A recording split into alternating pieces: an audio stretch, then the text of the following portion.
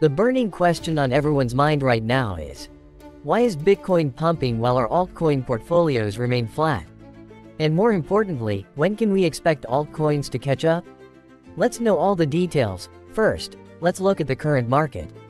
The total market cap has dropped by 6.5%, and yesterday saw inflows of 2,340 BTC into the market.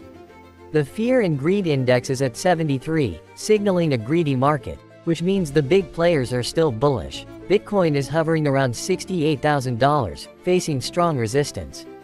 If Bitcoin breaks through $68,000, we could see a run toward the all-time high of $69,000. But short-term consolidation might hold it back for now. Keep an eye on the $67,400 support and $68,900 resistance levels. Right now, support is at $67,400, and resistance is at $68,900. Keep an eye on these levels. Geopolitical factors, like tensions in the Middle East, are also in play here, similar to how oil prices soared in past crises. So, what's behind this Bitcoin surge?